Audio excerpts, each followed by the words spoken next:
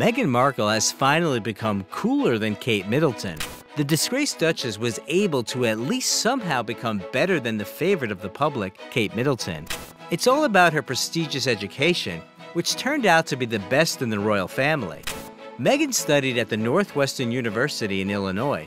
She studied not only theater, but also international relations. It is known that this educational institution is one of the most prestigious in the world. That's why Prince Harry's wife is so good at expressing her thoughts in any way, although the royal protocol suggests her neutral position on political issues. Kate Middleton's background in history at the University of St. Andrews is in second place. Is it important to you where the members of the Crown family studied?